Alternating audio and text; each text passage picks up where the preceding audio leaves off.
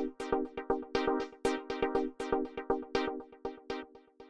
everyone, this is John with RFID Wallet Headquarters. Today we're going to be testing out a passport that claims to block RFID signals. So this is the RFID Blocking Leather Passport Holder by DIFRwear. Now before we go test it, let's just do a quick control. Here's our leather wallet, normal wallet, and here's an RFID chip. So that normal wallet didn't work. Go ahead and test with a layer of aluminum foil.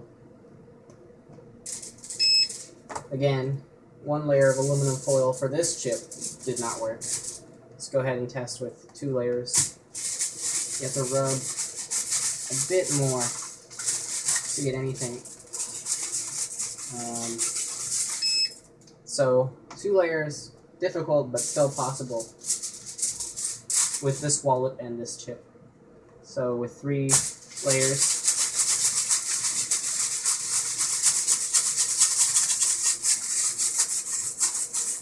it's much more difficult. So we'll go ahead now and test out this RFID Blocking Leather Passport by DIFRwear, DIFRwear. So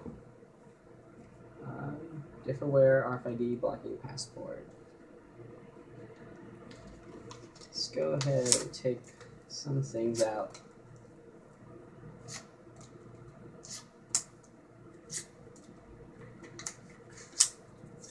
Okay, so this is where your passport goes.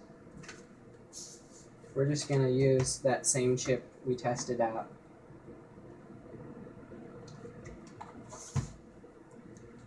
So, like so, place it in there and do a quick test.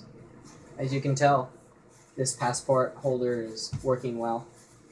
It's blocking that signal. There you have it. That's a DIFRwear RFID Blocking Leather Passport Holder. And it's about $22 right now on Amazon.